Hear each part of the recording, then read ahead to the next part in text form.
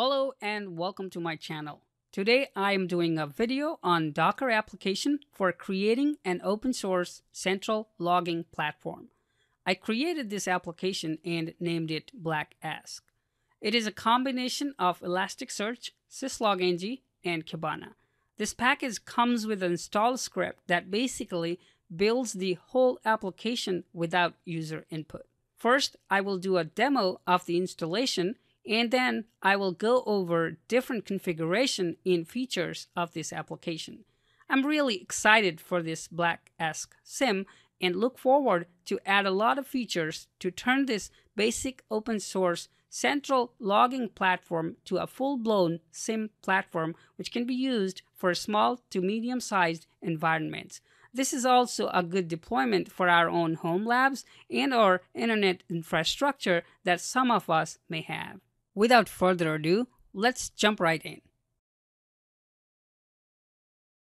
I'm on the BlackESK Git repository. Let me go ahead and copy the URL and clone it to a temporary folder here. Clone. The repository contains everything that is needed to get this instance up and running. You go ahead and log into the BlackESK folder here. And as you can see, there are a bunch of files and directories. The most important one for us for now is the install.sh script. And also there is an uninstall.sh which can be used if you run into any errors and have to start over. You should barely have to do that, but just in case you run into any issues, it's there so that you can start over.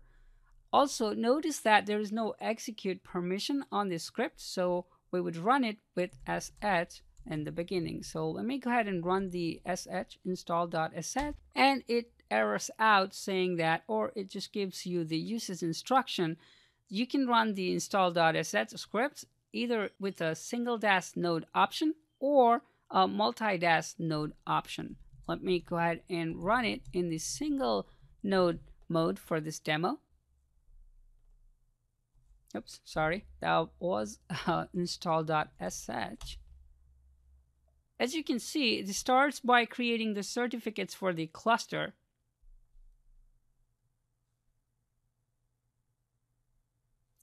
The certificates have been created, then it creates the instances for the ESK stack, which is the Syslog, the Elasticsearch, and the Kibana. Every time it creates these instances, the installer waits for the Elasticsearch or Cabana to be ready based on whatever it is doing at the moment. So right now, it is waiting on Elasticsearch in order to perform some operations on the Elasticsearch instance. I don't expect you to encounter any issues, but just in case if there is an error, it doesn't, detect the Elasticsearch to be running properly, you can always just run the uninstall.sh and start over. So now the Elasticsearch is now ready and the installer is moving on. It just takes about 40 to 55 seconds depending on, it may take more depending on the system and whatnot. Now it's recreating the stack.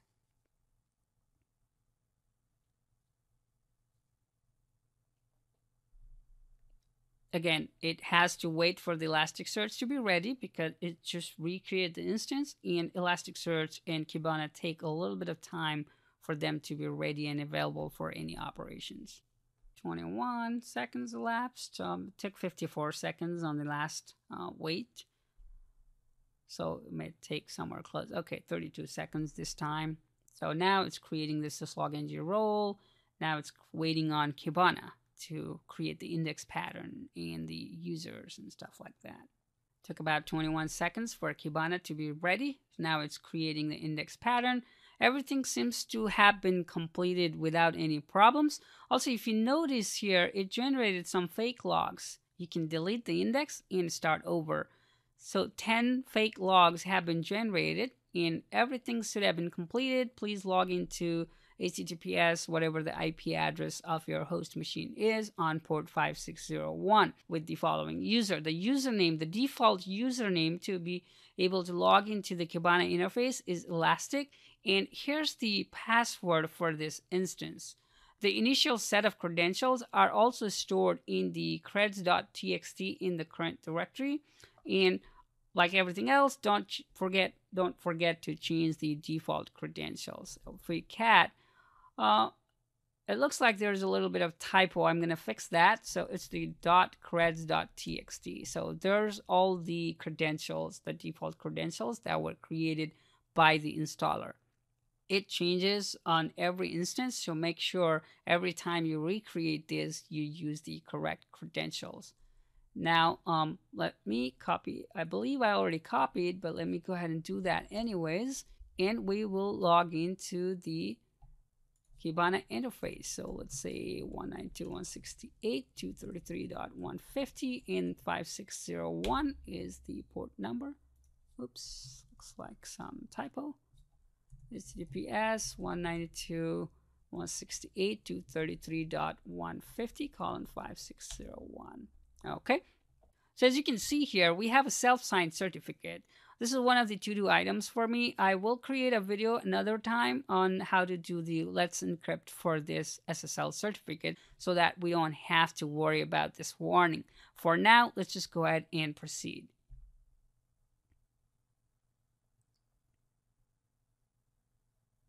Now that we have the login screen, the default username, like the installer said, is Elastic, and I am pasting the password.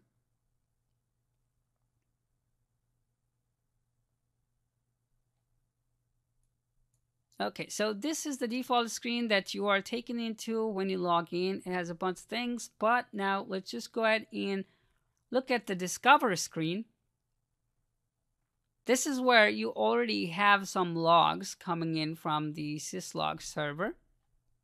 Now let's go into the stack management here. And as you can see here, there are options for Elasticsearch, there are options for Kibana, and there are some security options.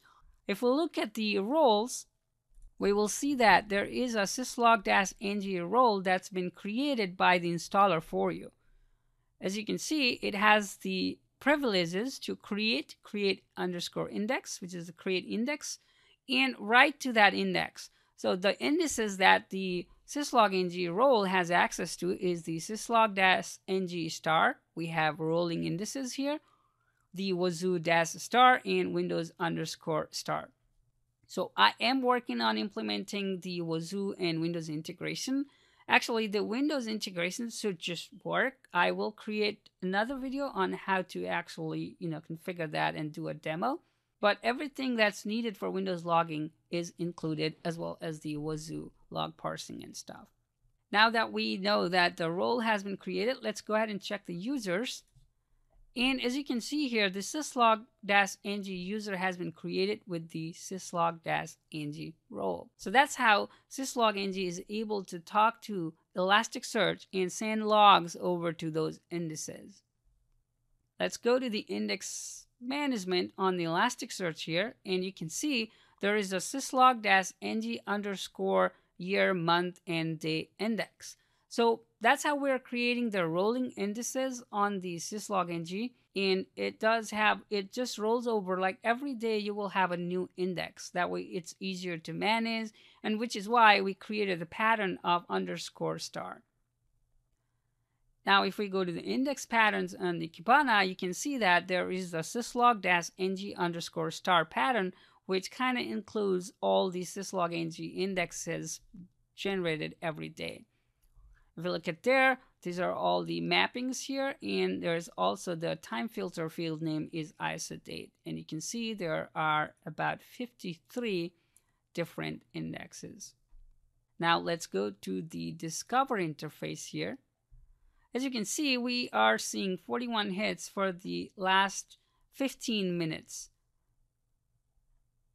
right? So also, let's go ahead, and because the Docker, the virtual machine that I've been working on, I just leave it to sleep and whatnot. So the times may be a little off.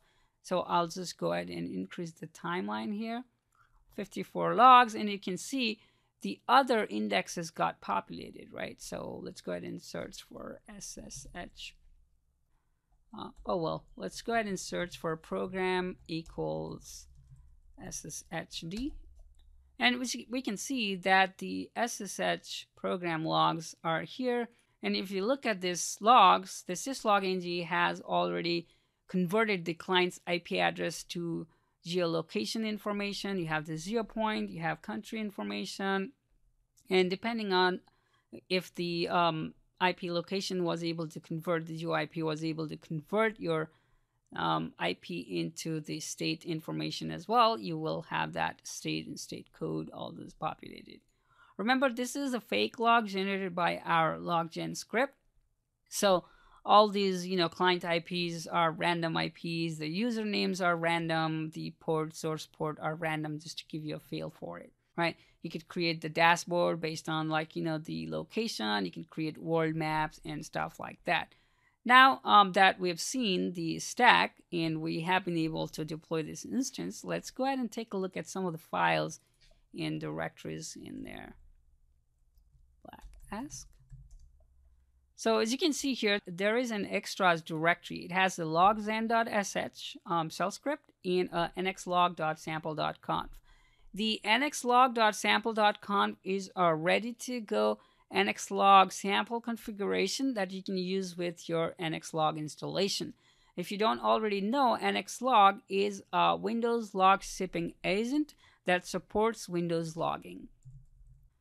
nxlog download, and you can see here, if you go to the nxlog here, you can download the Windows MSI. You can install that and then just drop in the nxlog.sample.conf and replace the default nxlog.conf, and the only thing that needs to be configured is right here and here. So this defines what logs do you want to send over to Syslog, and this is where we convert the logs to JSON format so that the Syslog-ng can then process and send over to Elasticsearch instance. I will do a separate video on the Windows logging, so if you wanted to go ahead before that, just feel free.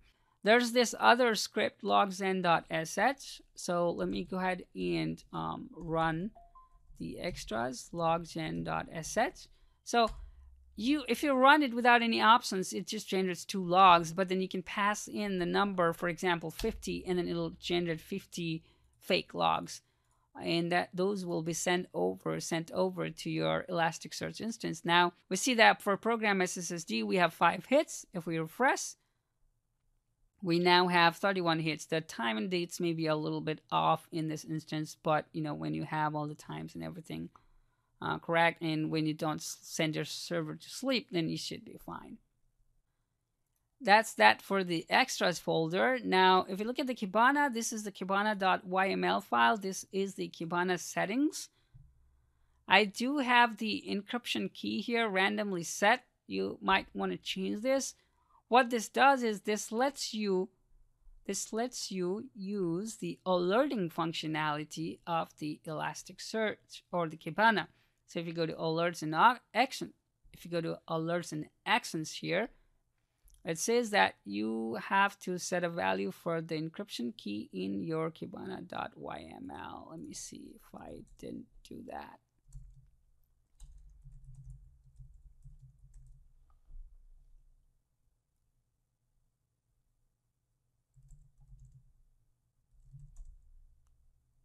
Okay, cat config Cabana.yml.